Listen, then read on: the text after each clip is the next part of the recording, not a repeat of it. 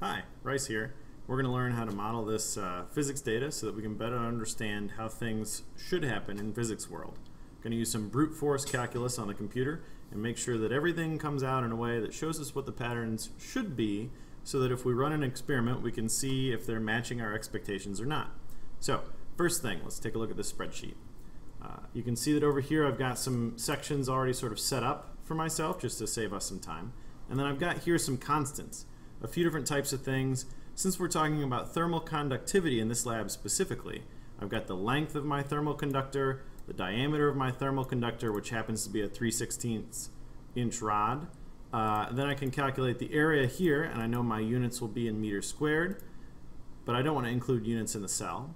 And then I've got the thermal conductivity for aluminum and steel, and then a few things about the beaker that I'm using this thermal conductor to warm up. So just from that data, we're going to go with figuring out a little bit more in this model. So first things first, we need to figure out the area, the cross-sectional area of these thermal conductors. And that we can figure out by doing pi r squared. And in Excel, I want Excel to do the work for me. So I'm going to say equals pi, and then I've got a little pi function like this. And then I can do my radius squared, which would be pretty conveniently my diameter divided by 2, like that, and then I need to have that squared. So I'm going to do raised to the second, whoops, like that. Now, in order to keep my order of operations correct, I'm just going to throw in as many parentheses as necessary. So there we go. We have a cross-sectional area for our conductor. And we've got a few things that play out nicely here.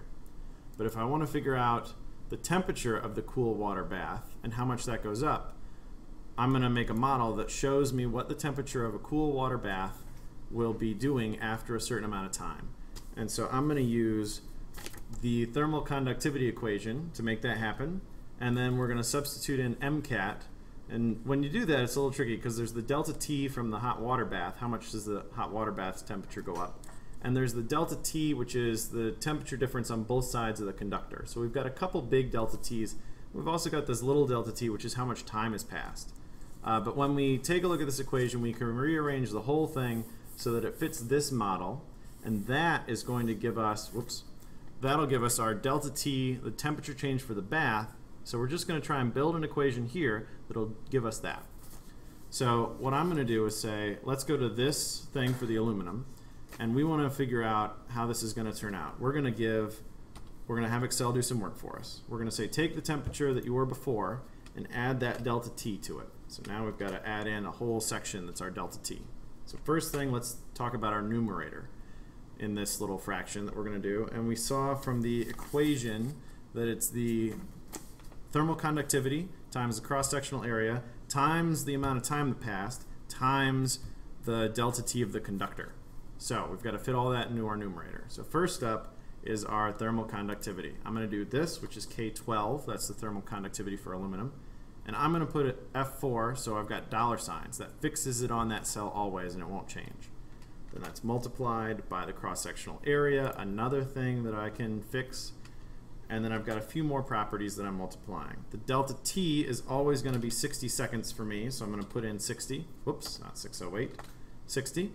And then I'm also going to put in the delta T of the conductor. So this is an interesting thing. That's the temperature difference between the bath and the other piece. And since we know the hot water bath is always at 100, it's boiling water, I can say here that's 100 minus whatever the temperature was when this game started. So here we've got, there's our delta T of the conductor all packaged away, and I'm going to close that off so that that's my whole numerator. Now divide that by a few other things. That'll be my mass of water that I'm heating up, and I want that to stay fixed. And the specific heat of the water, which I'd like to stay fixed. And then the length of the conductor, which I'd also like to stay fixed. We've got a bunch of constants in the bottom, and that's totally fine. Close up our parentheses, and here we go. Over 60 seconds for aluminum, the temperature of that cold water bath, is going to go up by about 0.4 degrees. And if I want to take this pattern and continue it on, I can just hover over this little black dot and drag it down. So it should keep that pattern going and keep the same calculation happening all the way down. So you can see that over time, my temperature is going to go up fairly significantly, up to about 66 degrees. Now if I play the same game over here with steel, I can use almost completely the same equation. I've got almost all the same things referenced, but instead of the aluminum K, or the aluminum K12, I'm going to go drag this down to steel K14. And so now I've got this. You see it's a lot less effective, which makes sense because the thermal conductivity is a lot less. It's about a fifth. So if I drag this down, you can see this pattern occurs also, and my temperature changed a lot less. So now if I want to make sense of what's going on here, I can graph these three things together. So I'll select all this data, and Excel will try and guess how to graph, and hopefully it'll guess right. So I can do an insert scatter plot like this, always just the data points, and there we go. We've got a graph showing what's going on over this time period. You can see the temperature goes up for aluminum, and if we wanted to, we could extend this down a whole lot further and see how this approaches, how this asymptotically approaches the 100 degrees that the hot water bath is. It'll take a long time to get there, and it'll never quite make it because of the way that it's set up in math world. In physics world, they would eventually find an equilibrium temperature between the two. But here we've got a graph for one piece of it. Now, the other thing that I want to look at is not just this graph, and I should label all my axes, and that'd be in layout and format and all those things. I can play with that graph later. The other piece that I want to do is look at my heat flow at various temperatures. So I'm going to look at the heat flow at 80, 79, 78, this whole pattern all the way down. I want to look at it for each individual degree all the way down to a 0 degree difference, to where it's completely the same thing. Now to find the heat flow, you can see from the box, it's the flow rate. It's that ratio that's just based on the thermal conductivity equation. The Q over T ratio is what I want to have solved for in that cell. And that's going to be based on a few constants, which will make the slope of my line, and the delta T of the conductor will be like my X value. So all I need to do is build an equation that fits that model, and I can do that pretty easily in Excel too. Say equals, and then I don't need to have this recursive, it's not dependent on anything else, it's just these values that I'm putting together. So first up, I need to have the K value. So K value is in there, hit F4, and then multiply that by the area. So the area is here, and I want that to be fixed. And then I'm multiplying that by the other piece of the numerator is going to be the delta T of the conductor. So that I'm just going to leave at F3. I don't want to do the double $sign trick so that it stays fixed. I want that to move as I go through the calculation. Then I'm going to divide by the length of the conductor, which is this right here, and I do want that to stay fixed, so there we go.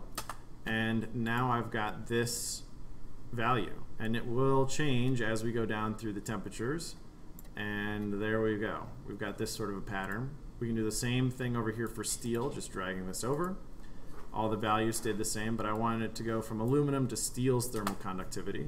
And you can see it's a lot less. It's about a fifth as conductive, and so we've got a significantly lower impact in the flow rate. So we bring this on down, and we've got all these values to play with. If we want to, we can graph this data, and that will be no problem. We just do insert another scatter plot like this, and you can see that these are completely linear graphs. The one is a lot bigger than the other. It's totally fine, but we've got these two graphs that are put together. So that's how you build these graphs. They give you models for what you should expect when you're doing some of these operations, and they're not too hard to build. It takes a little bit of equation work like this, but once you've got your equation work done, all you need to do is build a model in Excel, and we'll show you what you should get. So that's it. Thanks for watching.